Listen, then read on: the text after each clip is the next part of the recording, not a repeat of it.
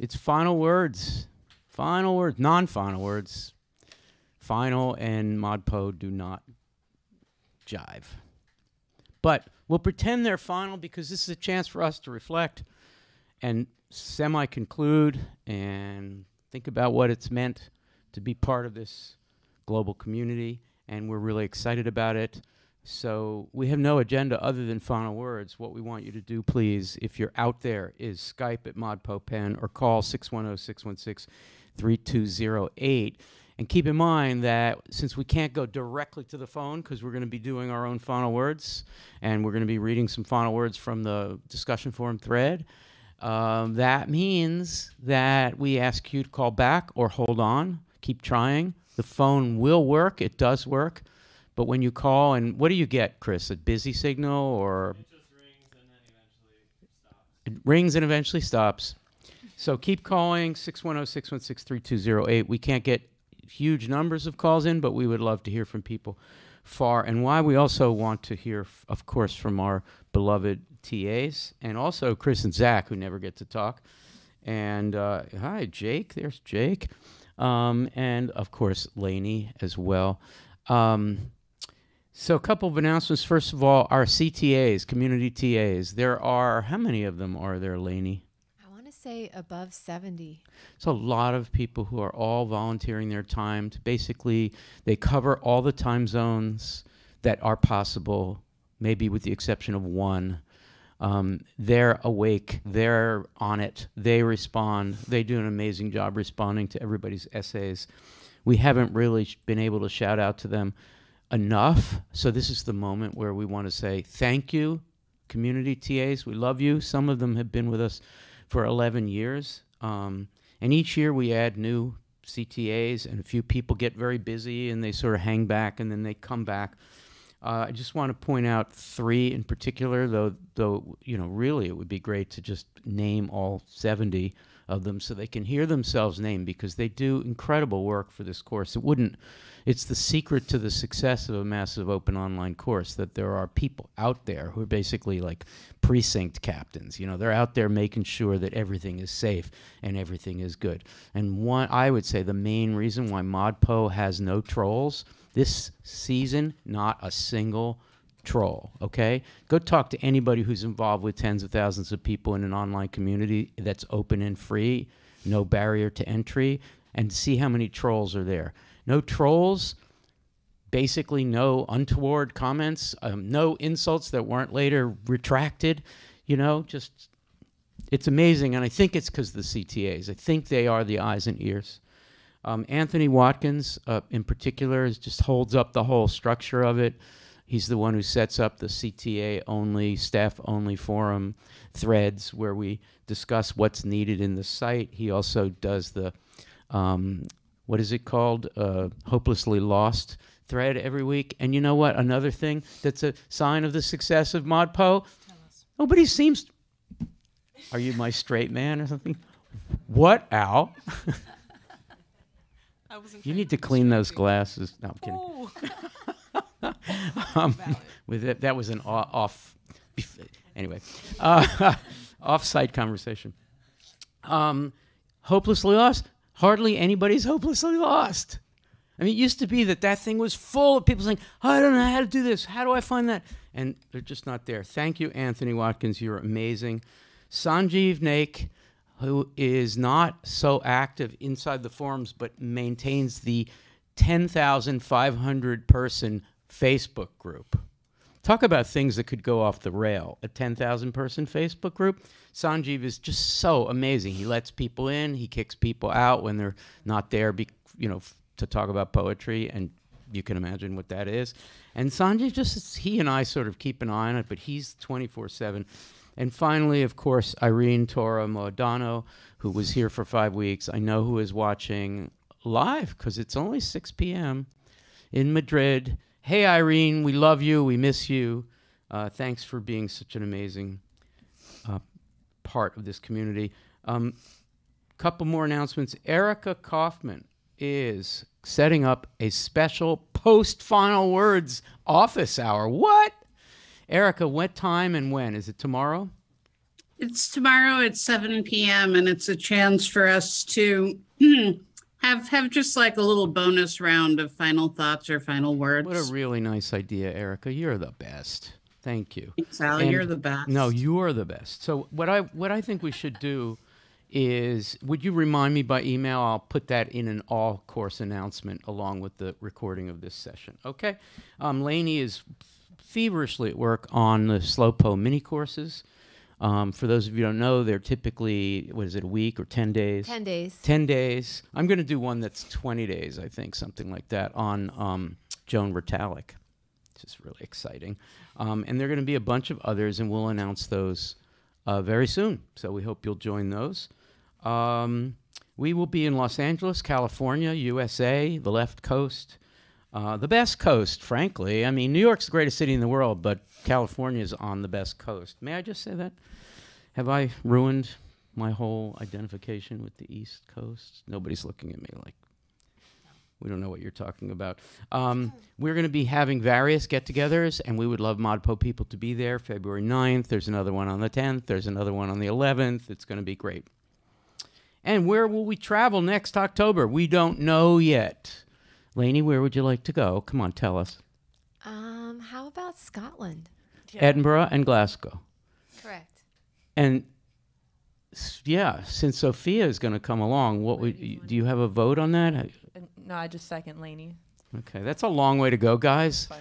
Chris, Zach, can we go overseas? No prob? We've done it before, we'll do it again. Yeah, okay. Fantastic. Okay, so what we're going to do is final words, and we're going to start. I'm sorry, we're starting with Jake. I didn't give you any warning, Jake. I really apologize. We'll do Jake, followed by Erica. Final thoughts, final words, and take a little extra time because this whole thing is devoted to the final words, and we hope people will call 610-616-3208. I wanted to point out that the final words thread that I put up had a huge response, and so in between the final words of our beloved TAs and people who call in, I'm going to read a selection of some of those posts. They're really amazing. Okay, Jake. Hey, buddy. Hey, excited for the LA visit and the sessions here in LA that I hope I'll come to all of them. Did you mark your calendar yet? I'm sure it's marked, or maybe it marked itself. I think I think it is marked because you're coming with Lainey and me to do some new ModPo videos with some amazing poets out there. So you're in. Okay, great. Okay, so I want to say words of gratitude for this community as always. Specifically, I'm also grateful for the TA chat that's been going on here. On the backdrop, it's been nourishing and entertaining and delightful. I'm also especially grateful for the ever-growing ModPo Plus section. I think most of the time in my office hours, gravitated towards those things in ModPo Plus, many of which haven't seen before or haven't discussed before, haven't dived in, and it's been such a pleasure. And Zoom, in as much as it's as we're all fed up with it, having Zoom sessions for office hours is like a completely different world. And the times that I was able to do it, I enjoyed it it's very, very much. I want to just end with a little excerpt from a poem by Anne Lauterbach, discussing her two poems that I haven't really dived into before. It was a major highlight for me, and this is a piece from one of the poems. Having spent some moments thinking of the vision that accommodates all that is unforeseen, as the world now becomes without sequence. So the vision that accommodates all that is unforeseen, what a great way to kind of articulate what a poem is. It's a vision that accommodates the thing that you can't even imagine will happen or will be part of it, and yet the language accommodates in advance. It's kind of magical. It's the most accommodating thing. That language. It's the most, everything else is so stiff and regular and status quo seeking. Jake, that's beautiful. Thank you. Jake Marmer, everybody. This is Jake Marmer. We love you. Snaps for Jake Marmer. Thank you, Jake. All right, before we turn to Erica, we have someone on the phone. Chris, is this person ready to talk? I think so. You're not sure. No, You're talking to somebody. I think they are ready to talk. Okay. Am I ready to stop talking to them is the question. Okay. On You the like line- that part, don't you? I do. Okay. I do very much. On the line, we have calling from England, our friend Sharon Wells. Sharon. Hi, Sharon. Can you hear me? Hi. Hey, are you on your boat? I can hear you, yes. Are you on the boat? No, not on the boat at the moment. It's not today, no. It's Okay. wet and miserable and I saw. not actually afloat.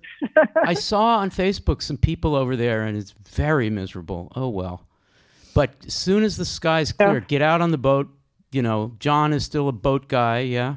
Don't worry, we will. Okay, great. Yeah, we'll be out there as soon as it's. I mean, we still go out when it's wet, but we don't set out when it's wet. If we get caught out, then that's one thing. But we don't choose to go out when it's wet. We don't have to now.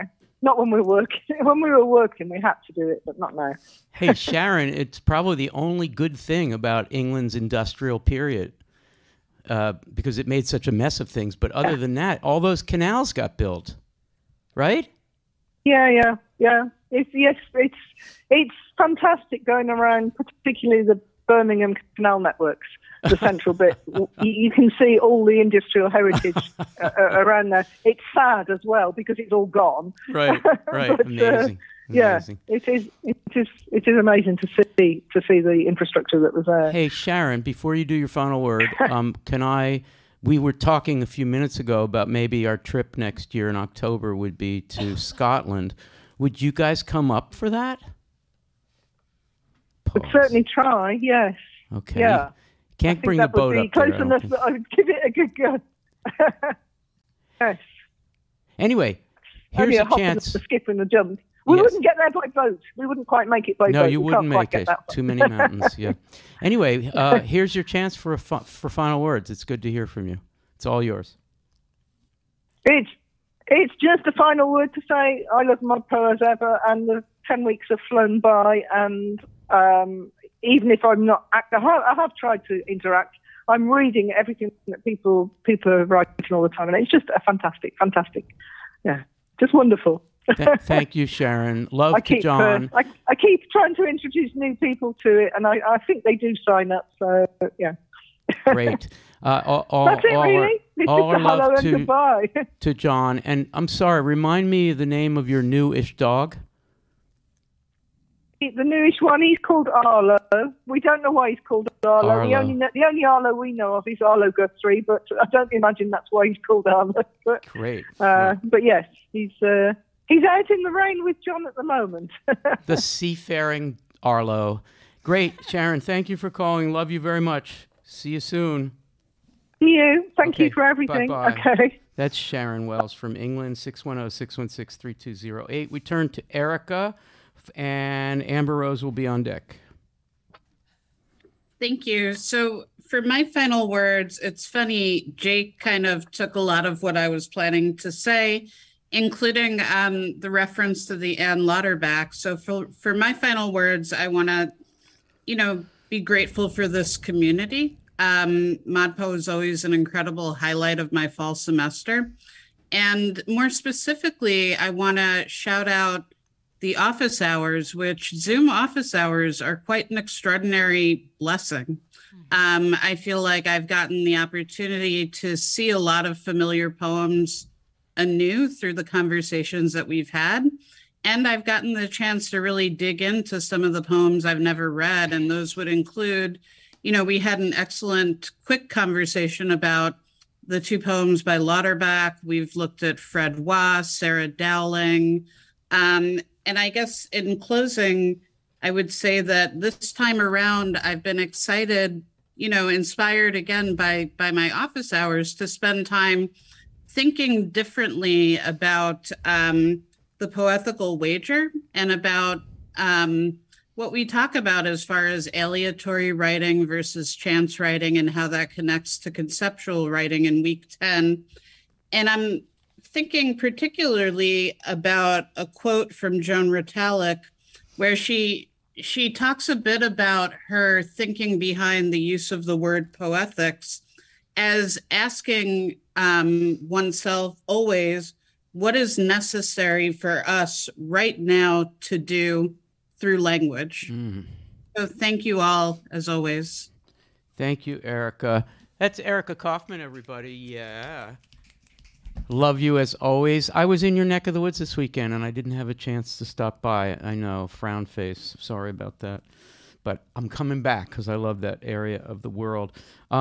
Before we turn to Amber Rose, I just want to quote from the thread Matt Lutwin, who's actually technically not a rookie, though we got to know Matt this year for the first time. I think Matt's done this. I could be wrong, but he's from Pittsburgh. He was here. We met him in person. He writes in part, "So we've arrived at poems. Read them down and up and down again. Language upon the occasion of passion. Indelible views of the sky. Clouds converse. The rain is ours. What draws us to supposedly difficult poetry? I think that through it we see our own unfolding. And in finding meaning, we find that we ourselves mean more. And to do so in community means the world. Thanks all for another season in this wonderful, puzzling light," quoting Ashbery, "where the heart finds a home." And that's Matt Lutwin. Could that be any nicer?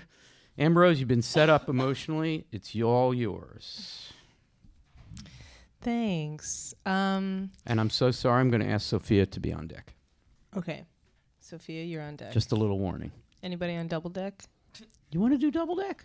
We We've used never to done do that. okay. Would that be helpful? Sophia, no. Okay. Okay. Just trying to be helpful. Hello, friends. Hello, Ambrose. Yeah, my final word. So I also am feeling especially grateful for the Zoom office hours this season. I honestly thought that I would sort of hate them, to be honest. I thought that they would be really tiresome. And I was like, wow, talking to folks no. And I did my first one, and actually I thought I was going to alternate between regular office hours and Zoom office hours. And after the first one, I was like, oh my goodness, they're all Zoom office hours, number one. And number two, I felt so grateful for the opportunity to engage with folks this way. So I want to especially shout out my office hour crew: Appy, Denny, Vijaya, Kat, Lou, Miranda, Barbara, and Dee. All stars. All stars, truly, and held it down with so much consistency. And a special shout out to Vijaya, who came to my very first office hour, and it was just the two of us. And we got to talk about my dissertation and about me finishing, and I learned more about her daughter, and that was just such an important framing conversation. This season of ModPo has been pretty special to me because I intend for it to be the last season of ModPo while I am a PhD candidate. Meaning I'm going to finish. To be an assistant professor on the tenure track come September. I'm definitely at least going to defend my dissertation. Oh, sorry. Did I anybody out there hiring? Okay. Amber Rose anyway, Johnson? But yes, so no, Sal. Who wouldn't want to hire you? No, I know. What the hell's wrong with these people? Let's go. Hire Amber Rose now. So, yes. So this is your final word. This is right. My final word, at least in that capacity. And the Zoom office hour has allowed me to see in even brighter light all of the things that ModPo has given me and taught me about being a teacher or being a convener of conversations. And that could be any kind of conversation in any kind of room. And I'm so grateful for that kind of generosity that I've learned. So that's one set of final thoughts. See, this is the problem with me coming early. I can take more time. The people at the end get crammed. Okay, so a few final words that I pulled from my office hour folks. We were having a conversation about you, Al, on October 25th. God. We somehow ended up talking about you and how fantastic you are. and I pulled a couple things. Kat McCriddle, we were talking about you, how you meet folks right where they're at and you encourage folks, but how you're also this kind of like, just like, how the fuck, how does that come together? And Kat says, we were talking about your secret sauce, and Kat said you wouldn't want anyone to know your secret sauce because you love our secret sauce so much. Like, you're more excited about that. I like that. You model a kind of radical generosity that's a little odd and a little crazy. Hannah Linden said you tested her British reticence, but you were just so nice. Danny told a story about how he had sent his book in, and one day after a long while he finally called, and you picked and you got on and you said, Denny, I have your book right here. And he was flawed. Like, how did you just have that book right there? And you told him that you looked at it and that you liked it, and he felt totally blown out of the water. And the way that ModPo extends from your practice, Al, is that you make us feel like you're always making a place for us before we even arrive. And you've infused that into ModPo. And ModPo makes people feel like we've all sort of been waiting for them to come into this community. And the way that we do that is through the TAs being welcoming and exciting, but also the folks that have been around sticking around and understanding how important that work is to make someone feel welcome and choosing to continue to do that. And it also takes new people continuing to make brave choices to be vulnerable with this whole poetry idea. So I'm closing my final word with Vijaya's thought. And she said that something about ModPo, it changes something in you the longer you do it. Your strengths are the focus. The poem has always been there. It will always be there. This is about my journey, my personal journey. Amber Rose Johnson. Thank you. Snaps for Amber Rose. That's so sweet. Oh, my God. Amber Rose, you're killing me. Oh, and that's it. I mean, that's it. No more Amber Rose. In ModPo. In our lives, always. Right?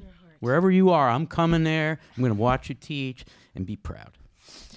Okay, so we are going to go to Sophia in a second, but we have someone on the phone. Chris, who is on the phone?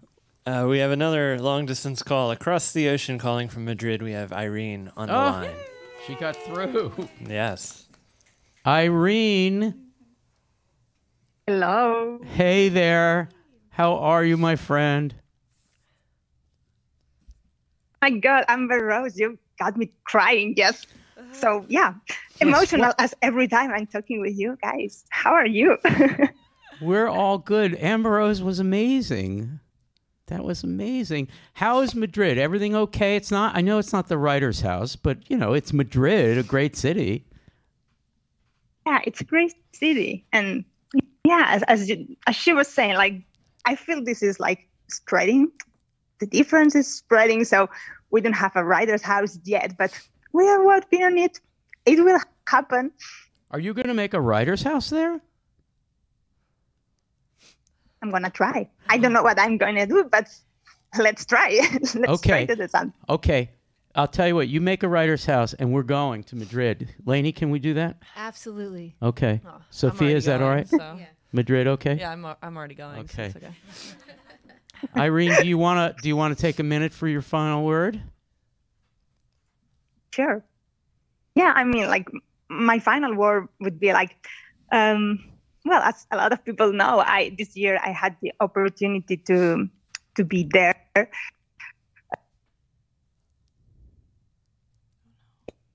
I feel I had this privilege that was like to leave ModPo as a student, like as an online student in the beginning, and then to go to ModPo, which people should know that is not that different. I mean, the real ModPo, the real writer's house is amazing, but the way you manage to put all of that in a virtual environment and make it a home for all of us is, I'm surprised. I mean, it's amazing. And so I feel I was like, I have such a privilege of being like working with you all. I don't know, sitting at that table and going to class with you and with Lainey. Everything was so inspiring. Yeah, I'm just like really grateful. And just to go back to the beginning, like this year's adventure kind of started with the ModPo anniversary, with the 10th year anniversary, in which we had like this opportunity of being like all together, all the people from ModPo, like from Coursera, but a lot of people in the house and all these amazing guest poets in the table and all the students from university and all the TAs. And I think this is really what ModPo is. I mean, this is such a giant community of so many and diverse people that can just come together and sit all together and talk all together.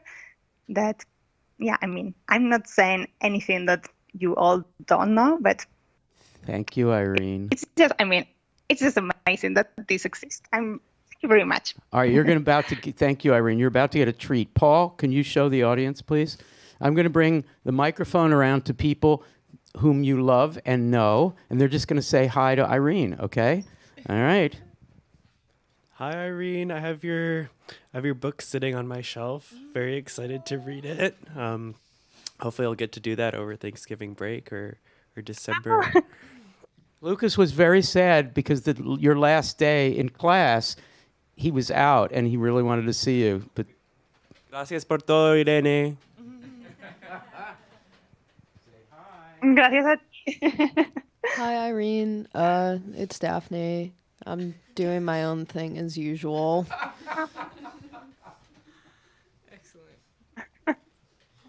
Hi, Irene. This is Mateo. We all miss you, and having you here was the highlight of ModPo. wow. Hi, Irene. I hope you're doing well. We all really do miss you and admire so much that you came here. Like, that's something I keep thinking about. It's so cool.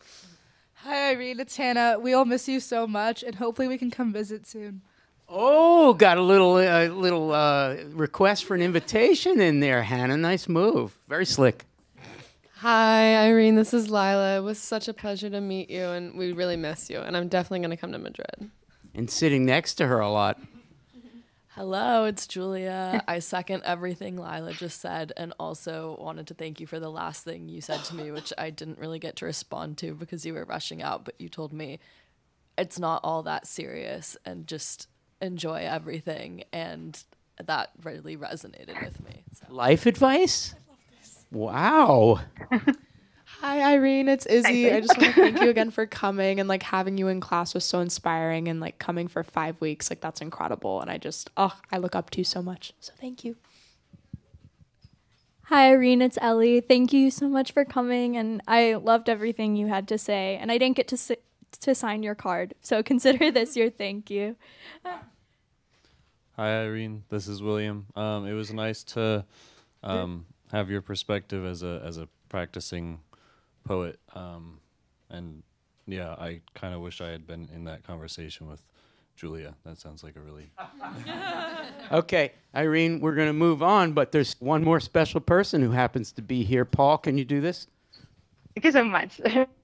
Hi, Irene. It is so nice. I'm so glad you got to call in. I miss you so much. I'm so glad that we got to meet. It was a special, wonderful opportunity that ModPo gave me to meet you and be your friend, and I'm just so happy that you called in, and I miss you very much.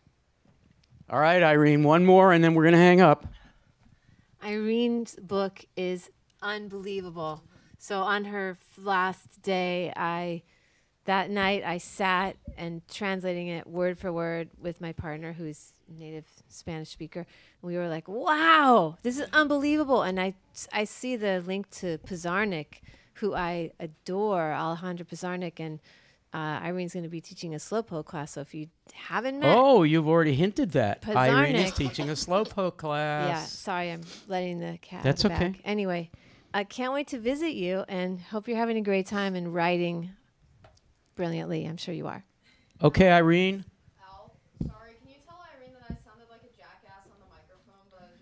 Daphne That was so apologizes for beautiful. being Daphne-like, but actually The thing about Daphne is that it's always fabulous, and that you need not apologize ever for Daphne likeness. Okay, Irene, love you. We're gonna we love talk you. later. Bye bye. Okay, that was Irene. Bye, Irene calling from Madrid. Now we turn to Sophia, and Gabby will be on deck. Okay, I apologize first and foremost for how I look and sound right now. I'm a little under the weather, if you couldn't tell. You never have to apologize for Sophia. It's always fabulous. Thanks, Ambrose.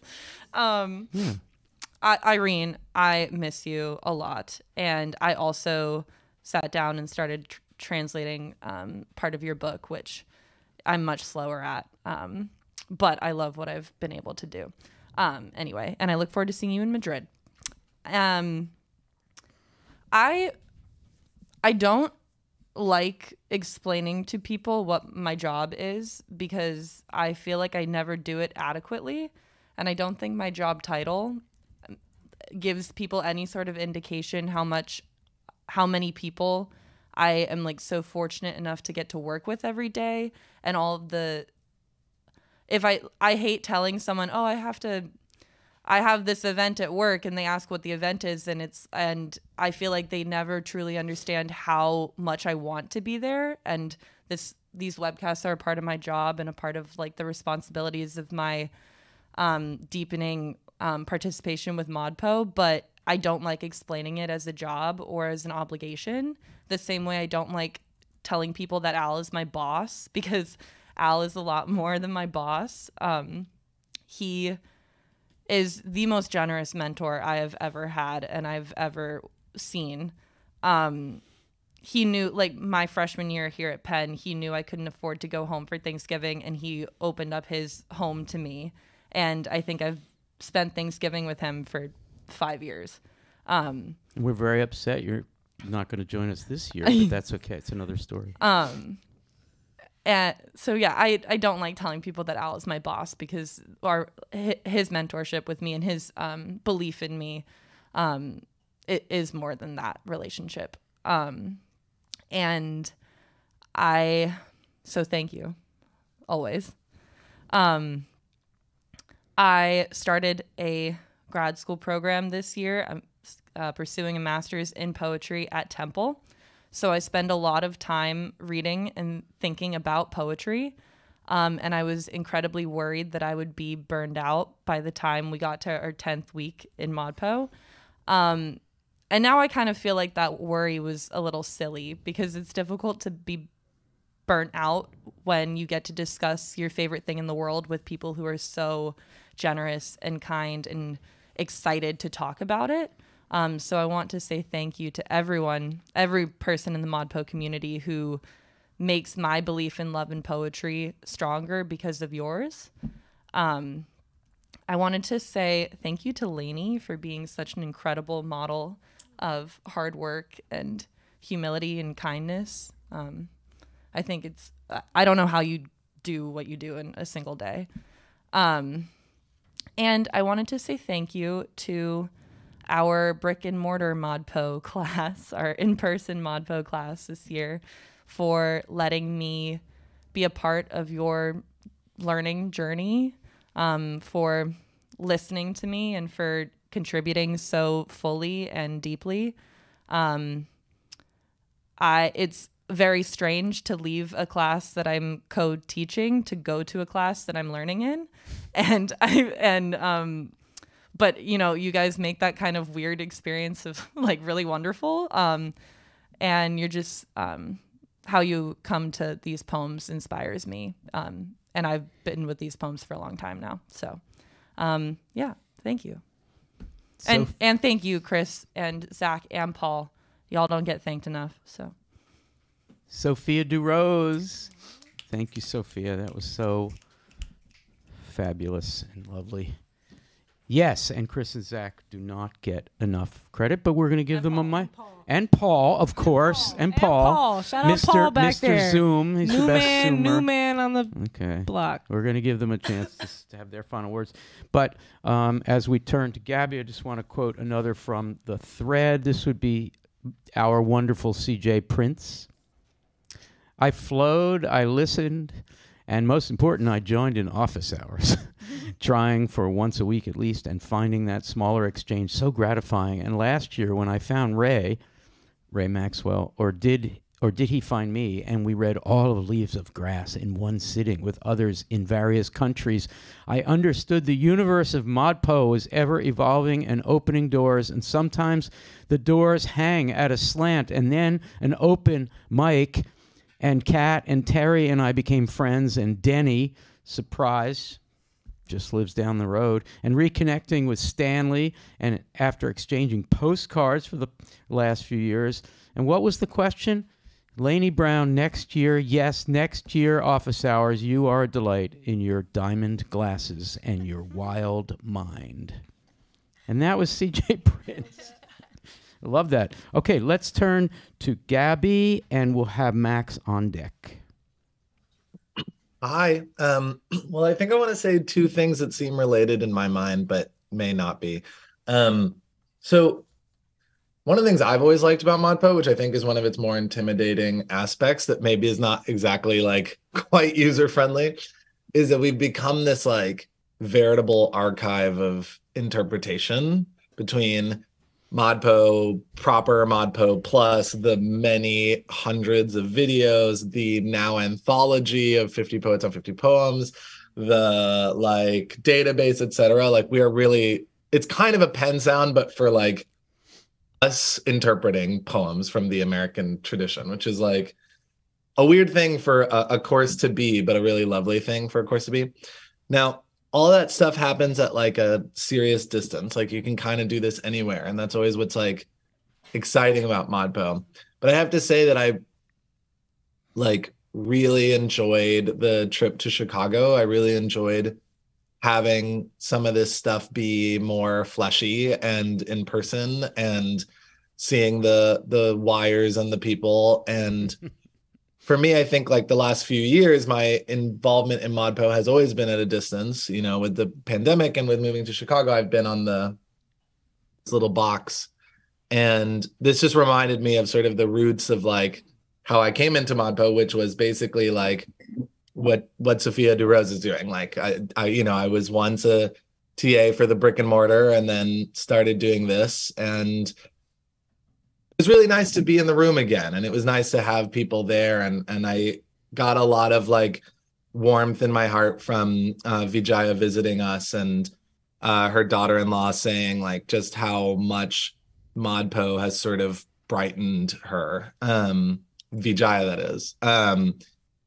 I just thought that was really lovely. So I think what I'm saying is that I'm celebrating the fact that we're like an intimidatingly vast at a distance archive, and also every so often we're like a small group of people in a room. I like that. And we like you. Gabby, thank you. I like you too, Al. It was so fun hanging out with you. It was a lot. so fun. You are really awesome. You really are. And, you know, we didn't need reminding of that, but it was good to get it. Thank you. Thank you so much, Gabby. Before we turn to Max, quoting Jennifer Levin, Jenny, and mentions Max, so it's a good setup for Max. Jenny says, ModPo is magnificent. Thank you for making me welcome. Much more relaxed the second time around. And for those of you who are first-timers, listen to Jenny. It's more relaxed the second time around. A special thank you to Max, whose ETZM, European Time Zone meetings, inspired me to come back into ModPo. They make a big difference. A chance to learn, close reading in a live group, which continues outside the 10-week symposium mode. Still learning to say I love/like and be less critical. So there you go. Thank you, Jenny. And now we turn to Max, and I'm going to ask Kate to be on deck. Despite that wonderful setup, I'm going to punt to Allie Castleman, who has asked me to swap. Okay. You can slot me in either where you were going to put Allie out. Why don't you be on You're the deck? MC, so you know what to do. Yeah, I do know what to do. This is not my first webcast rodeo. So thanks, Max. So Ambrose is getting her wish. So Max will go to Allie. Max will be on deck, and Kate will be on. Double deck. You see, we did it. Double deck. It's been achieved. How weird we are. The little pleasures. So, Allie? Sorry, I have to leave in 5 minutes, so I wanted to make sure I got a chance to say something. First, I just want to put on the record that I want to come to Scotland. Okay. Somehow or another. Okay. Zach is smiling, and Chris too. Maybe you can like carry gear, deal with the spaghetti. Yeah, no, like sign me up. I'll do whatever. Lainey, I have a feeling this is going to be a slippery slope, but duly noted, Allie. Proceed. I've been thinking about just being at the 10-year birthday celebration in September. And how that week, like being at the writer's house with so many people, some of whom I've met before and spent a lot of time with, some of whom I've conversed with for years, but had never met in person. That feels like a long time ago. Like September, it feels like a lot of time has passed in September. And yet, when I think about like the 10 years, or maybe even 11 at this point, because I know we were kind of off. It kind of feels like no time has passed at all. And there's this like interesting, almost like time warp thing that happens with ModPo, where again, like thinking about the past 10 years on a personal level, or certainly on a political level, it just seems like ginormous things have changed. And yet there's something really special and like important and profound about how I feel like the ModPo journey, I mean, you can trace it, you know, on a scale of 10 years, but there's an arc that happens in these 10 weeks. And then, you know, just year to year, for people who stick around for Slow Po and just, you know, whatever kind of small kind of, or more contained kind of like ride that you happen to be on with whatever poems or poets you're paying attention to. Like that feels like the kind of like change that's happening. And yet this course like remains a place to come back to and kind of just like pick up right back where you left off from. So I just feel really grateful for that kind of like timelessness, because I think it captures something that feels kind of like true about brains, which is that a lot can kind of change externally, but those kind of like shifts that like happen in your mind, which like makes me think of like, you know, Emily Dickinson and Swerving. I don't know. It's like there's this epiphanic nature to them that kind of just can always bring you back to a similar moment. So I'm just grateful for ModPo kind of like creating that place. What you described, a mind in relation to duration and community, is a complicated thought, and I would love for you to write it, because I've tried to write about ModPo, but I tend to get caught up in long paragraphs about how we actually do the work and how it's structured, and a little bit about pedagogy, but I've never tried to understand the way the mind works in relation to a poem through duration, a familiarity that also has a difference. You're talking about a complex of affinities. Affinity, TA, the person who's got a durational relationship to the material as a teacher and as a constant student. The poem, the interpretation, the new people, the veterans, all that in flux is a complex of affinities at what we used to call loose ties that need to be described. And you went a long way toward it in these final words. And it's kind of an amazing thing. And I don't think, you know, the ability to do the bandwidth and the Coursera-like structures that were set up only 10 years ago, the ability to do this technologically is relatively recent, and I don't think it's been, I've read all the books and articles about this, and it hasn't been sufficiently described, and it needs to be. It needs to be. my final word at the very end is going to be about the supposed learning loss during online learning in the pandemic, which I think is bullshit. And I'm going to say why I think it's bullshit.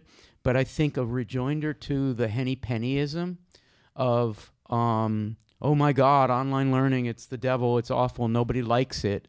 We really need not only a more nuanced response to that, but we need to start positively what happens. And it's not just the testimony of the ModPo people that we've been reading or the people on the phone, but we who've witnessed it firsthand all those years. That's sort of what you're saying. Thank you, Allie. Thank you so much. Love you. Snaps for Allie Castleman, an original ModPo TA. Thank you. And now we have someone on the phone, after which we're going to turn to Max. Yeah, first, just to shout out, we received a text message, or a Skype message, really, from Harini, who says they're 15 and an inspiring poet and an amateur, and just saying that the course has been a tremendous help in their pathway to learning the nuances of poetry. I remember Harini from last year. Hello, Harini. Yeah. Well, so this is yet another way that people can be chatting with us? This is ridiculous. My God, it never ends. I know. I wasn't expecting it. It just popped up. Okay, like, cool. I'll read it. Do we have someone on the phone? We also have Shantine calling. Shantine. Yes, on the line from Jersey City. Shantine, I got something Hello? for. Hey, buddy, I got something for you. The other day in class, I brought down the photograph of Erica Baum's Jersey City Jesus, Jersey City to Jesus. And I was thinking about you because you're in Jersey City. And I don't want to say anything more about Christianity and all that stuff. I didn't want to riff too much on that, but I was thinking about you. How are you? Thank you. I'm doing well. How are you all? Great. Should we let the cat out of the bag? Shantine is going to be coming back, I think it's on December 6th, to be part of a Poem Talk episode. That's so great. Come on, people, react to that. Yeah, Shantine. Okay. Do you want to do your final word? Yeah. I mean, it's so hard to follow everybody who's been so amazing and saying such wonderful things. I think Amber Rose pretty much encapsulated, I think, what a lot of us think of you, Al, and how generous of a mentor you are. But definitely I feel really grateful because, you know, ModPo is open to everyone, and that included me, this random person who just stumbled upon ModPo and was so warmly embraced by this amazing community that was really wonderful and uplifting and encouraging when I was in my existential crisis of what to do with my life. And, you know, I feel sad that I wasn't able to participate as much in the forums this year as last year, but knowing ModPo was happening was just very encouraging to me as I started my MFA in writing this year. Thanks in part to the encouragement from ModPo. It just felt like this community that helped me is like there meeting, talking about poetry as I'm going to school, meeting, talking about poetry. So it's just a really great encouragement to know that we are doing this at the same time. Yeah, and I'm just wondering how many new or old poets have been encouraged through ModPo, probably countless. And I love how non-writers are also able to find a home in ModPo too. So thank you to everyone. Thank you, Shantine. You're, I mean, easy to feel like a mentor to you. You're such a star. You were clearly not sure what the heck to do when you found us last year, and you came to visit, and it was great. I mean, and your choice to do MFA, how fantastic! And Lainey and I and some others had some fun having drinks with you in New York, and we look forward to your coming back on December 6th. You're part of this community, even if you do live in Jersey City. Thank you. Thanks, Shantine. Be well. Thank you. See you soon. That's Shantine calling from Jersey City, New Jersey. How exciting. She's the best. We're going to turn to Max with Kate on deck. Hi, Max. Hey, Al. I want to start by just seconding what Jake, Erica, and many others have so far said about the Zoom office hours. Like, was a real treat, this was my first year doing it. I know we were talking about doing it last year a little bit, but I jumped on the bandwagon for this year, and it was definitely revolutionized the idea of the office, the ModPo office hour for me. And I'm glad that we are finding new and exciting uses for Zoom, even in the midst of our collective Zoom fatigue. And I was so delighted too to hear what you read out from Jenny Levin, Al, about how much she's enjoyed some of the Zoom conversations, and how much that sort of like reattached her to ModPo. And Jenny is one of the people I wanted to shout out. So I wanted to use my office hour, my last word in part here to just to shout out a few folks who came to my office hour, folks who came to the European Time Zone meetup, the few that we've held so far this year. I'm just going to read a few names out quickly. So Jenny, of course, but also Michael Dembril in Spain came to my office hours. Dylan Fritz in Philly came, Terry Talty in New Mexico, Barbara Nielsen. Denny Stern was a regular, and some of these folks were also regular attendees of the European Time Zone meetup group, in addition to other European Time Zone regulars like Mary Farrell, Jeroen from the Netherlands, Kurt in Rome, of course, Stanley in New Mexico, who's not on European time, but it fits with his schedule, so I'm really glad that he keeps showing up. Mark Baal, Anna Dupré, Vijaya, Christy Williamson, Yunya Denker, Lee Mast, CJ Prince, Vijaya, Carolyn Davies, Christiane Meunier, Susanna Margano, and I'm definitely forgetting somebody. And if I forgot you, I'm so sorry, but I hope to make it up to you in one way or another. And I just want to use this briefly to plug the fact that there will be one more European Time Zone meetup meeting of the season, most likely of 2022, at least as far as I will be facilitating. That will be on Saturday at 3 p.m. And we will be that'll take place on Zoom. And one of the poems that we'll be reading is John Ashbery's "And Ut Pictura Poesis" is her name. And I just wanted to read the first two lines of that, because I think that they really fit with what you, Al, and Ali Castleman were just talking about, this sense of something you can return to over, in the context of ModPo now, over a decade and perhaps even longer periods of time. So Ashbery writes, in Ut Pictura Poesis is her name, "Bothered about beauty, you have to come out into the open, into a clearing and rest." And I think that's a potential sum up of ModPo, but also maybe of this experience that Ali is trying to put into words, which I also share, of these weird senses of time and place that are hard to reconcile with one another, but make a certain kind of sense. A very fast, a very filled decade on one hand, a very fast decade on another, and something like ModPo that forms a common thread there that you can keep coming back to, a place to sort of ponder beauty, grapple with it, and rest. Come out into the clearing. Just love that. Bothered by beauty. It's time to come out into the clearing, not go further deeper into the woods. Yeah. Love that. As we turn to Kate, I just want to quote someone else from the thread. This is Alexander Goudier, this is ModPo for the first time for Alexander. He writes, "I would have been skeptical about the value of close reading poems made up of airport codes or of erasure poetry, etc. But my view has completely changed. In fact, some of the poets from weeks 9 and 10 are now my favorites out of all the poets we studied." And some of the students in our class have had the same experience. "Thank you for offering such a high caliber course for free." Think about it.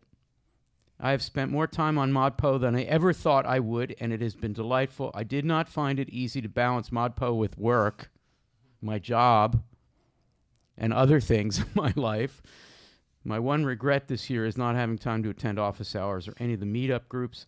I hope to get involved in these next year and to explore more of ModPo Plus." Alexander, welcome to our community. And now we turn to Kate with Jason on deck. Hi. Can you hear me? Yes. Hi, Kate. Hi. I miss being at that green table with you. Well, But you got to come again. Right away. Get anytime. on the next train. Come hang We out. miss you, Kate. We miss you. That was so much fun hanging out with you. Get on any train for you guys. But I'm also grateful for my seat at this table. And to add to a lot of what's been said, I'm really appreciative of the collective, slow attention that ModPo requires and fosters, which gets harder and harder to find elsewhere in the world. And observing my own modulating relationship to each of these poems over time just gives me so much pleasure, and I learn from it and everyone contributing to it so much. I also had some amazing Zoom office hours this fall, and among the revolving contributors, I had Barbara, Vijaya, Terry, Denny, Appy, Christina, and Wendy show up frequently. And just the other day, we spent the whole hour, more than an hour, an hour and 15 minutes, I think, just discussing Fred Waugh's poem Selves. And I think that conversation had carried over from someone else's office hour, but it just like it needed more. And we just had the most remarkable conversation. I could have talked to them forever about that one poem. And that for me is everything as a poet and a reader. And I thank you all for having me among you and all of your brilliant minds. Thank you, Kate. Kate Colby, everybody. Yeah. Thank you, Kate. Really appreciate you being part of this. And so glad that you have your annual, what do we call that? Pilgrimage? Anyway, your annual hangout with us. As I turn to Jason, I want to acknowledge Jason, who is from the very beginning has always been a particular and also general theoretical supporter of any participation in this online course. From folks who feel a neurodifference, who are atypical in the way that they read and think and maybe even speak, you have been the greatest champion of those folks, and you led the way in thinking about that. Vikram Kumar Vic is part of ModPo this year for the first time. Vic is a non-speaking autistic person. I believe he lives in India. At least I know the family is there. Vic has done all of ModPo. Vic is going to be requesting a certificate, a statement of completion, which is amazing.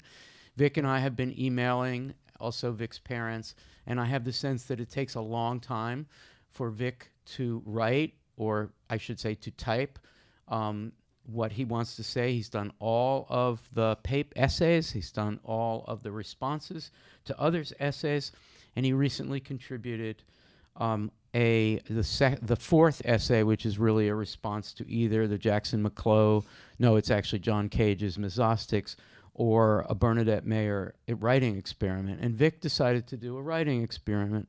And this experiment speaks to Vic's absolutely radical and extraordinary sensibility as a person who, instead of arriving at being able to write language, which is actually a fairly recent thing for Vic. Vic has only been using language to communicate for a few years. This is a relatively late thing. And instead of going right to that, from that experience, which I imagine was revelatory, to writing about himself and to speaking for himself, about himself, and finding identity that way, he is as interested in what Bernadette is suggesting we do, which is to find other voices, to find a way of dissociating ourselves from our own voice to try to connect with other people. An amazing thing for Vic to be able to do this so rapidly. It takes people years of meditation, years of thinking about how we can suppress the ego in the way we use language. And ModPo is kind of all about that. So I just want to quote a couple of lines from a poem that Vic wrote. And Vic here's the intro Vic wrote. Looking at Bernadette Mayer's long list of writing experiments, I would like to submit this poem written by me based on the newspaper, published on the front page of newspapers in the last few months. And this is the last 4 lines of Vic's rendering of headlines. Disunited nations argue on who to feed based on color of eyes. Crossing boundaries, judged by histories written not by the vanquished. Papers signed, relinquished land, and scarred prisoner exchanges. Did God's creations, your trophies, ever belong to you? I just want to say, holy fuck. Vic, that is an amazing poem. And you're really speaking for the world there through the newspapers. I don't know what to say. I'm just amazed. I turn to Jason now, who of all people is the champion of a MOOC being a place for difference of that sort. So, Jason, sorry to set you up so narrowly, so specifically, but I know you have something to say. So here you are. As my computer collapses onto my face. Let's see. Yeah, actually, there's an account on Instagram, a mother of a boy who has speech impairment, autism, who I'm planning on inviting to join ModPo for next year. It could be that we're onto something, and that that minds that work atypically and circuit with other minds through the kind of blood of language, that, you know, the most unexpected and healing things might occur. It's not so articulate, but I think that for me, it's been an incredible, just I'm so firmly atheist, but it's like been such a blessing to have stumbled in to ModPo at the beginning and just seen it grow over the years. And at certain points, ModPo held me up and sustained me. And all the people who Al has brought together in terms of the staff and people around the world, it's just it's nice that there's not a waiting list to get into this class. Yeah, so I was thought of like two little things. One thing is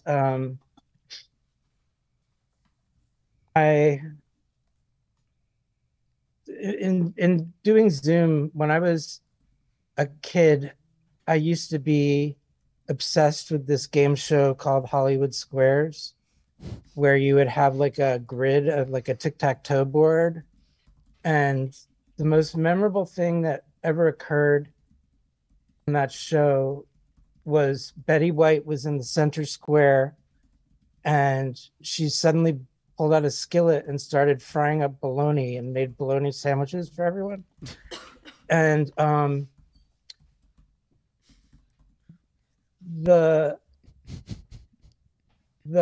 I think something that we will have to be experimenting with, I'm just thinking about this now, is this format of Zoom. I mean, in a way, like in a classroom, you can activate all different modes of learning, you bodily, oral, visual, all different things.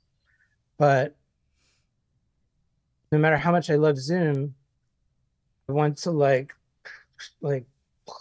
do something to the, I want to take the spirit of the poets of this course and take this amazing technology that allows us to connect in real time around the whole globe and see what more we can even do with it. I have no idea. But I just wanted to read two little poems. One thing I had amazing office hours. One office hour, we were reading February by James Schuyler, and Vijaya brought up the Sun Temple in India, which is the temple on the beach on the East Coast that is there to greet the sun as it rises. And she said, well, could this temple that is being kind of mentioned next to the UN, like, is the UN a temple? And we said, sure, it's like a temple to peace, to secular peace. And then we just looked up a picture of the Sun Temple, and every single color from February was streaking across this image. It was just like a miraculous moment. And so many of those moments happened this year. And so I'll just read 3 tiny poems, 2 by Charles Bernstein and 1 by the Nanook Akpik from her new book, Blood Snow, which the Philly ModPo group is going to be discussing on Saturday. The Philly ModPo group is open to everyone. So if you're curious about the Philly ModPo group, you can send me an email. So Charles Bernstein writes this poem, Animation. Here, where, there is. And poem titled, At sunset, after the plum blossoms begin to fall and the chill of the evening envelopes us like wanderers on a carousel, swept up in the music. I know you've heard this before, but that time I meant it. Charles can tell it in a way that will elicit chuckles and laughter from people, but my flat delivery renders everything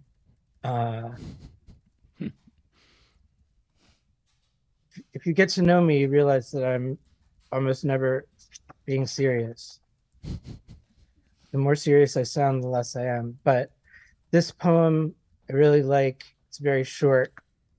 From Doug Nanook Akpik. It's called Light Years of Humans. Absence, presence, may be a way. Humans in deep verse. A mockingbird tangled inside a body. That's it. Thanks, everybody. Thank you, Jason. It's Jason simple. Zuska, everybody. Yay. Thank you, Jason. Love you. We turn too. without any prep to Chris Martin for a final word. Chris Martin speaks. Who, me? Yes, and Kamara will be on deck. Hi, Kamara. Chris Martin. Yes, there's nobody currently on the line, so I Okay, guess it's you're just up. me. It's just you. I guess it's just me. It's just oh my you. gosh. Go ahead. Where to start? I can't believe it's been 10, 11 years, however long we've been doing this. I always remember when this first started. I was pretty new here at Penn. I was here when I passed Al, and he said something that said, we're going to do something really cool. And I had no idea what that meant, and he said he would tell me more later. And it was ModPo. And it's just crazy. It's to be doing something for 10, to be doing anything for 10 or 11 years is a really long time. And I'm really excited that it's just as exciting and just as fun and meaningful after all these years to still be doing ModPo. It's great to come up with new ideas and find new ways to connect with students. It's I want to shout out all the students out there who take the course. That makes this so meaningful. To me, as a tech person, I work on a whole lot of different stuff across the university. But what makes this so cool is it affects so many students all around the world. So to get to use technology for something like that is just amazing to me. So thank you for joining the course and being a part of this community. It really, really means a lot. It was so much fun to get back on the road again, Chicago, New York. So much fun to meet up with so many people and to get to do that again. So really grateful for that opportunity. And I want to shout out also Paul Burke. Thank you so much for all your help. Really appreciate it. And Zach Gardner over here, my partner in crime. We spent nearly 2,000 miles in a car together over the past month or two. And Zach took the lead on packing all the gear we needed to do 2 webcasts on the road. And that's a zillion little tiny detailed things. And he remembered every single thing, which is just incredible. So really, really appreciate that. So thank you, Zach. Chris Martin, everybody. You're so modest, Chris. You're always so modest. But you're totally amazing. Thank you. Totally amazing and such a pleasure to work with. And calm, which is really hard to do in IT support, I have to say. So now let's turn to Kamara, followed by Zach. Hi, Kamara. Hi. The sun is just doing stuff. I know the sun is really in my just it just zone makes today. Your radiance is coming through as a physics matter. Thank you very much. Physics is doing its thing out here. Okay. Light particles and all. Well, I'm so happy to be here, the final words, and to see everyone. Not everyone, but everyone I can see right here. And in terms of this season of ModPo,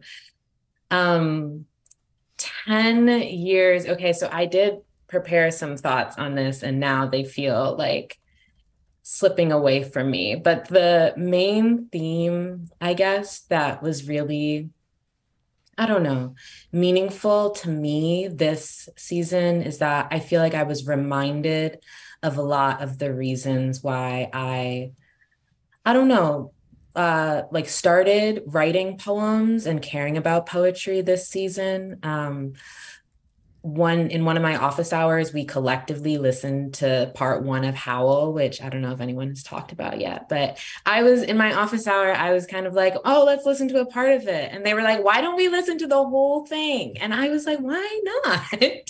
And so we sat there and listened to the whole thing. And it was one of my favorite moments of just like collective listening and like live interpretation afterwards. And I started poetry in high school in a spoken word club where you just showed up and other poets started reading and you would just listen together and talk to the poet right there. And it was really meaningful for me to do that in our small little art office hours. Shout out to Matt and Barbara and Lou and everyone who came.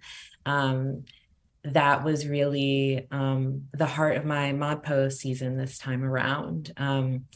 And the other thing that I was going to say is that I also was thinking a lot about the ways in which the poets and poems of this week are connected through dedications and acknowledgements and references, not just references, but like all of these mini like fors and dedications. And I think that it's really, there's a lot of curation in ModPo, but there's also a lot of curation and connection in these little poems themselves. And I think they're all little networks and villages.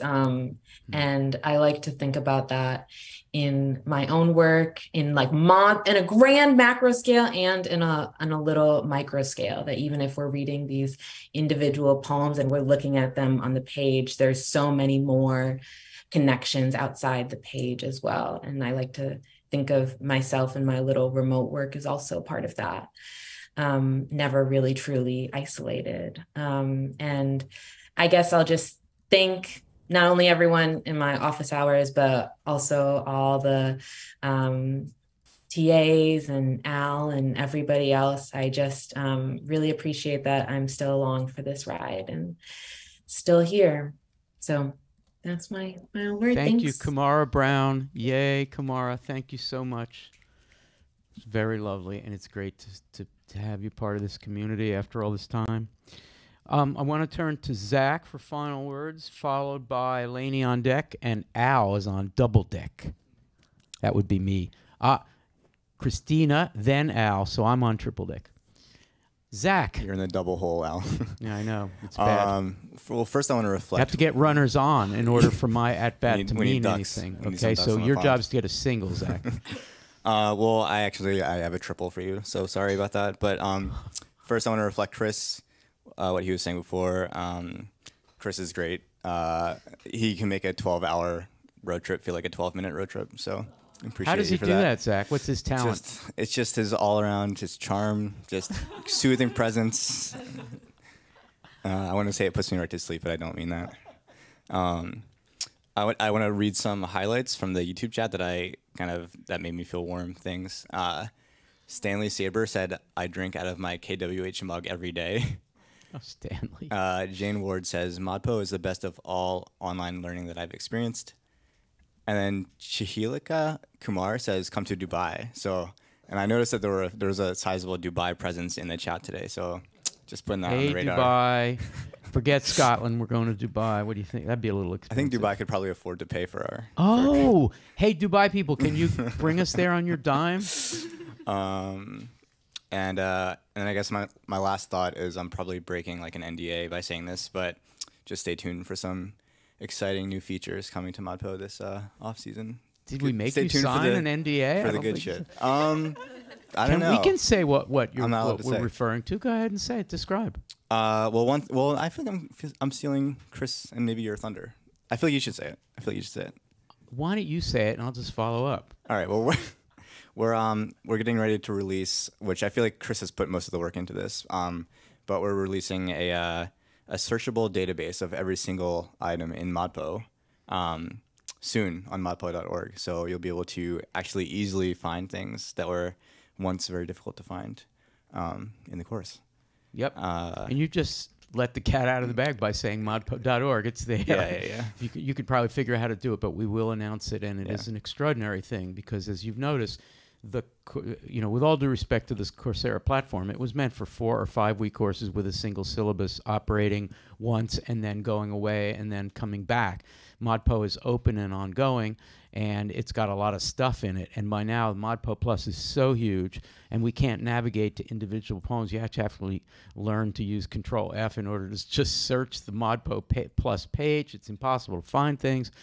That's not the fault of that platform, the Coursera platform. ModPo has just expanded beyond. So we created modpo.org, and for several years, thanks to a really wonderful grant, a donation from Chris Foreman, who's a ModPo guy in Los Angeles, we've been able to create this total and absolute searchable database. And we're very excited to announce it. We'll send you more details soon with links, and you will be able to construct your own syllabus. So if you're interested in setting up your own mini course on Emily Dickinson and her influence, you can just type in Emily Dickinson or Dickinsonian, and you can get weeks and weeks of materials all organized and in order. It's a total amazing thing. Chris Martin, how did I do? Did I describe that pretty well? Yes, I think you did, Al. It's very exciting to be bringing this. We've been talking about this for years and working on it for the past 3 years, I think. Amazing. 3 years of work. It's been a major project, and there's close to 2,000 items in the... who knew, right? Between ModPo, ModPo Plus, TRC, and CCCR. So 2,000 items. So yeah. You think of ModPo as, there's 80 poems in the main syllabus, and then there, 100 or so. And actually, there's 2,000 items there. I mean, this is like a thing. Gabby was right. Gabby was talking about this as a kind of archive, sort of a cousin to PennSound. Well, it certainly is. So thank you. Thank you, Zach. Thanks so much. Okay, we're going to turn to Christina, who needs a mic. Here, Christina. I think this will work. Yep, it is. Hello. Hello. So I just wanted to say that ModPo has been the most amazing surprise, and if I cry, it's just because I have so many feelings about it. And when I signed up for a poetry class that just happened to fit in my schedule. My daughter was very excited that mommy was finally doing poetry because she's already a poet, and it's really been a life-changing thing, and to have found a community where poetry is the connection and the catalyst for these amazing conversations, like Kate was referencing, that I got to be a part of that conversation at the last office hours that she had. And Kate said an amazing thing in the office hours, that poetry is the language that helps us connect with all these things. There's so many things that happen in the universe that we can't take in with our five senses. So I'm totally riffing off Kate here. This is her. But it really stayed with me that she said that, but poetry is the language and the medium to, and I'm probably not even saying it as well as she did, but that it just allows us to connect with those things that we know are there that we can't quite take in. And that just resonated with me so much. And Al, I wanted to say thank you to you, because when I reached out, and I was so excited when I first started taking the class and realized it was so much more than poetry, and that I didn't know what poetry could do or be, you took the time out of your very busy schedule to send personal welcome to me, my daughter. We're welcome at any time. That really meant a lot to me, to be so welcome. I've heard that other people say that, it's such an open-hearted community, and I could just see through the videos, like, what an open-hearted guy you are. And I just was like, that really, it touched me, and it was so great to meet you and to meet the TAs that were in the videos, and to meet Allie in person and Max. I got to go to Max's office hours, and I also have been waiting the whole time to give a shout out to Jason, who took the time out of his very busy schedule to spend an entire hour just with my daughter, because she's 12 and she loves poetry, and she went to one of the office hours, and he let her read a part of the poem, but we didn't get to the poem she wanted to talk about. So he's like, well, let's set up a separate time. So he took the time to just, him and Zoe, one-on-one, to discuss a Dickinson poem. And that meant a lot to me too, that he would just include her in such a way. It was so sweet.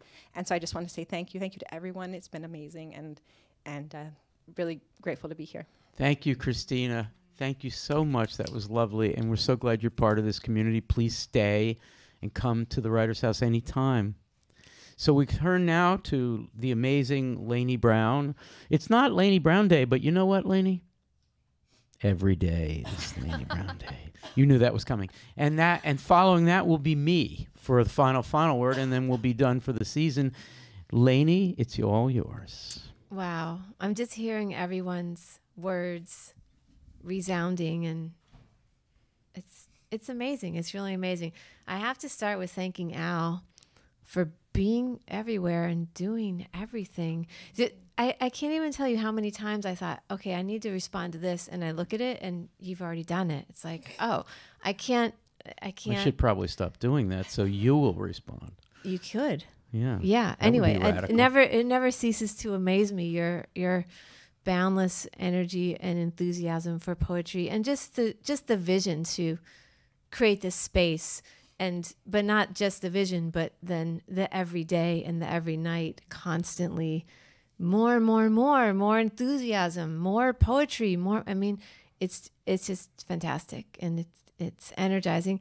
And then I just wanted to say thank you to ModPo people everywhere, here in the room, on the screen, in the forums. I had a very Vesuvius at home kind of fall, really challenging.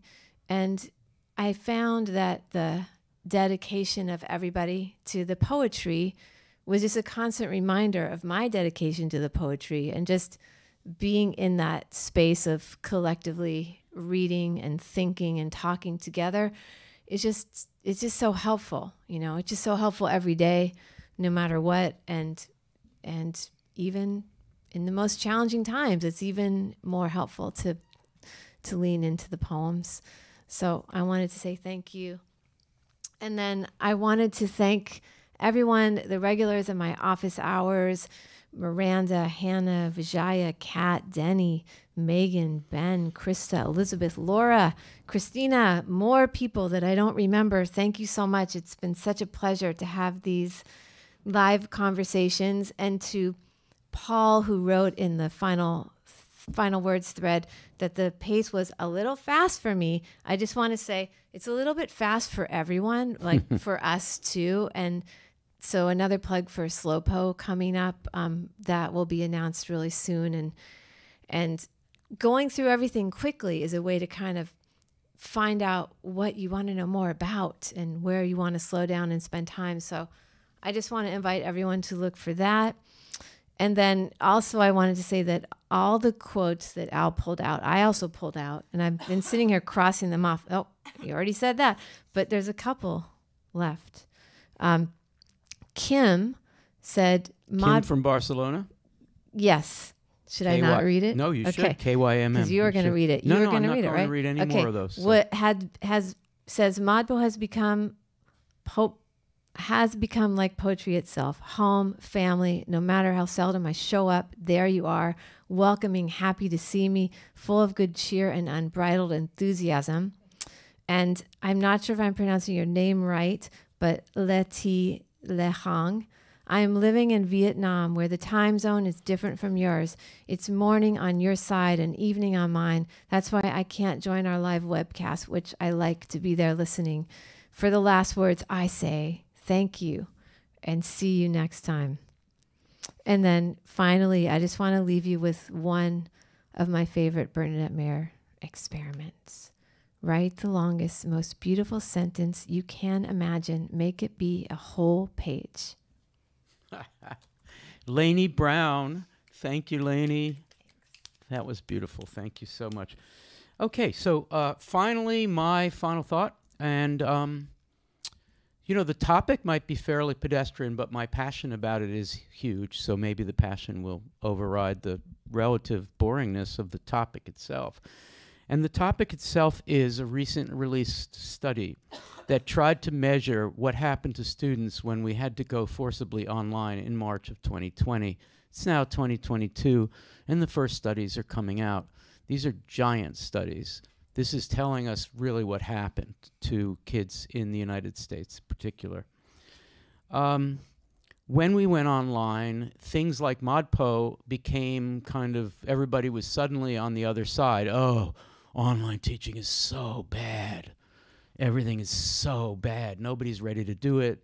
The schools and even the colleges and universities are not ready to do it technologically, and it's going to be a failure. All these teachers who had just sort of phoned it in, they come into the class and they just natter on. Now suddenly they have to do either talking heads or try to do discussion, and discussion using Zoom or other things like that is difficult. And everybody got really mad, and then it became very politicized because closing down the schools, people on the right side of the U.S. ideological spectrum were against closing down schools, and those who then wanted to be on the left side, left of center and further left, were decrying those who said you shouldn't close down the schools, and therefore what? They were pro-online learning, but actually hadn't done the work to get ready to do online learning.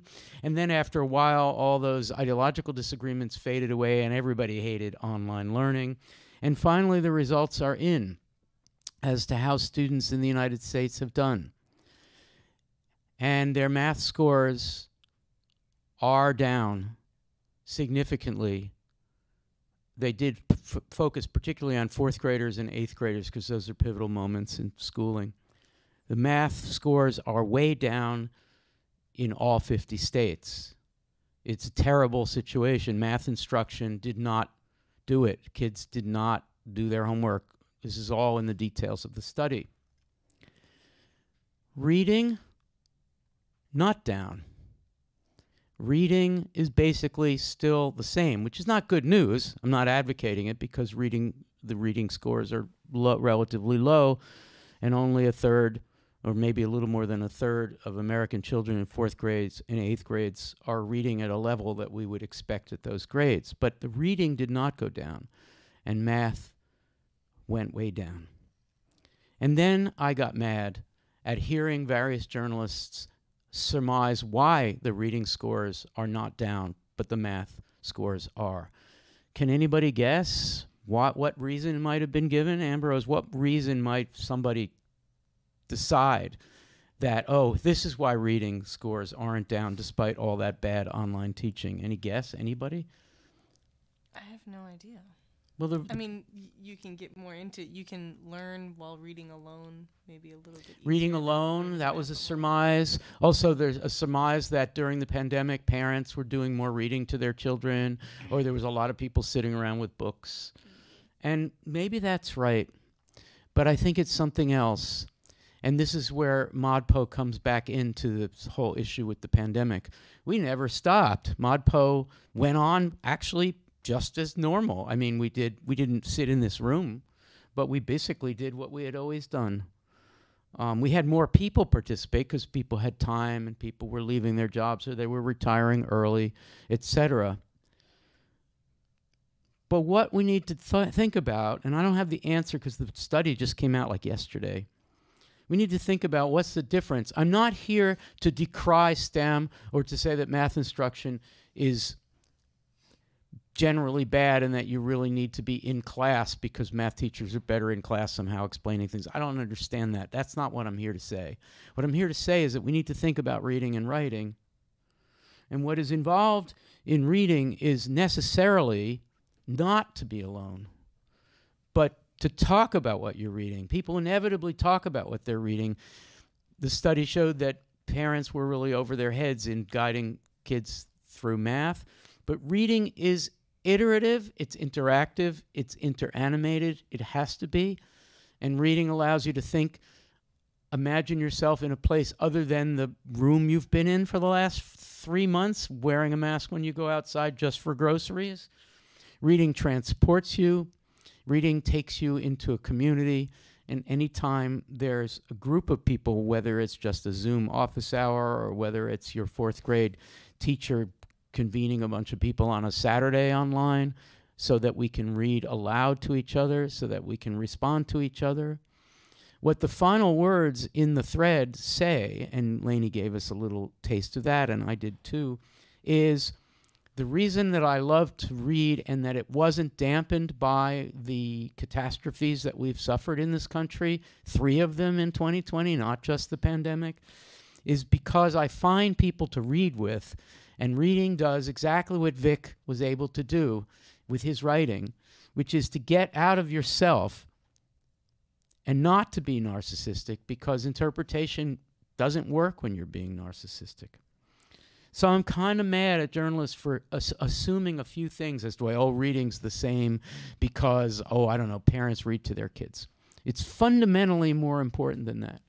And reading and writing have fundamental relationships to community building. So once again, I say in conclusion, this course is not really about poetry. I mean, yes, it is. Just as the Writer's House isn't really just for writers. The Writer's House is nonlinear thinking house, or I want to be with someone else house, or I'm interested in what someone else thinks of this thing that I'm reading that I don't seem to understand house. And ModPo is exactly that as well. And that's what everybody talks about. They talk about the friends that they met. They talk about the geographical and linguistic barriers that have been broken. And they talk about how lovely it is to be with people. Yeah, they mention the poets, but you'd be surprised if you watch the recording of this webcast. Mostly it was about people. Yeah, the poets were mentioned, and some of them were mentioned as people, but mostly it's about the people that we met. And that's finally why reading is community building, it's democracy building, it's communitarian, and that's what we're about. So thank you for being part of it. Thank you for appreciating a beloved community that likes to be generous. It's fun to be generous. It's fun to be responsive, right? It's kind of boring and not fun to have an email in your inbox that's really interesting and decide I don't have time for it and just deleting it or not answering it. It's more fun to answer and find out who's on the other side. So thank you, everybody. Once again, thanks, TAs. You are absolutely the best. I know that we will see you one way or other soon. Thanks to Chris and Zach and to Paul Burke and everybody else. We will see you. Remember, we have Erica with an office hour on tomorrow. and Max is going to convene the European Time Zone group on Saturday, and we'll tell you about SlowPo, and we'll tell you about our database, and we'll be in touch soon. Bye, everybody. Be well. Love you all.